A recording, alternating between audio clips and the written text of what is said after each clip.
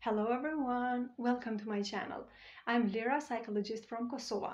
If you're new to my channel, don't forget to subscribe and activate the bell to be notified for each video I post. Sometimes people don't feel comfortable with someone, and they actually don't realize why this is happening, why they don't feel good in their presence. But many times he or she is emotionally abuser. So this is the reason why you don't feel comfortable with him or with her. So today I'm going to talk about emotional abuse. We'll look at different kinds of abuse, people being abused sexually, physically, and emotionally. So it's important to talk about emotional abuse because emotional abuse, it can be more subtle, and emotional abuse not quite as obvious, so it can be more dangerous because people don't talk about it, don't reach out for help because they actually don't realize what's really happening. Psychological abuse involves a person's attempts to frighten, control, or isolate you.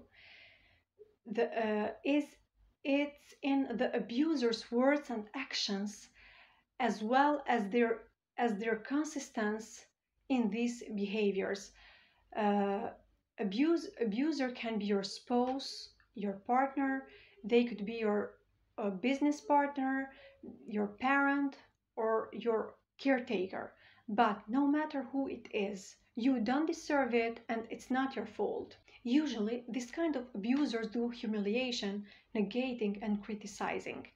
These tactics are meant to undermine your self-esteem. They'll blatantly call you stupid or a loser or something like that. They use word always. You're always late. You're always wrong, disagreeable, screwing up, and so on. Basically, they say you are not a good person. Yelling, screaming, and swearing are meant to intimidate and make you feel small and inconsequential. They pick fights, expose your secrets, or make fun of your shortcomings in public. If you tell them for something that's important for you, they say it's nothing. Body language as eye rolling, smirking, head shaking convey the same message. Joking. The jokes might have a grain of truth to them or be a complete fabrication. Either way, they make you look foolish. Insults of your appearance. They tell you just before you go out that your hair or your scarf is ugly or your outfit is clownish. Your abuser might tell you that the abuser might tell you that your achievements mean nothing, and they even and they even claim a responsibility for your success. They can say also that your hobby is childish waste of time. Really, they don't like you to participate in activities without them. Once your abuser knows about something that annoys you, they'll bring it up or do it every chance they get. Control and shame. Trying to make you feel ashamed with yourself is just another path to power. Tools of the shame and control game include telling you they'll take kids and disappear. They want to know where you are every time and insist to respond their calls and texts immediately. They might keep bank accounts on their name only to make you ask for money. You might be expected to account every money you spend. Belaboring your errors on long monologues make it clear that they think you're beneath them. Direct orders.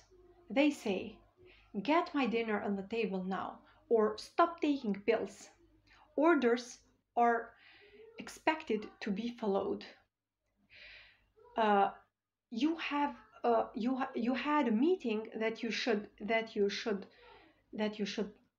cancel, so you didn't, and now you need to face with him and let you know how uncooperative you are, trying you treating you like a kids, telling you with which friends you can see, what you can wear, what or how much you can eat. Abusers may tell you that everybody thinks that you are crazy, or everybody uh, say that you are wrong. When you're really down and out and reach out for support, they'll tell you that you are too needy. You are in the phone or texting, and they get in your face telling you that your attention should be on them. When you're hurt or crying, they don't do anything. So if you think that you are emotionally abused, you want to know what you can do. First, if you are emotionally abused, trust your instincts. Know that this isn't right, and you don't have to live this way. Don't try to reason with your abuser. Maybe you want to help, but you can't because he or she need a professional counseling, and this is his responsibility. Decide that you won't respond to abuse and limit exposure to the abuser as much as you can. If possible, cut all ties and make it clear that it's over, and don't look back. Reach out to supportive friends and family members or seek psychological help.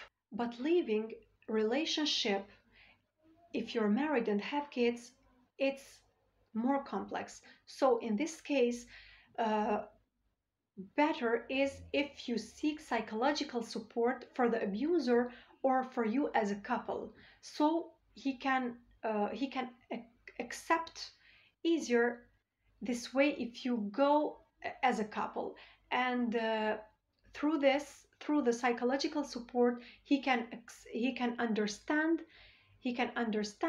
their problem, and then can change step by step. So please share this video with all your friends that you think that are emotionally abused.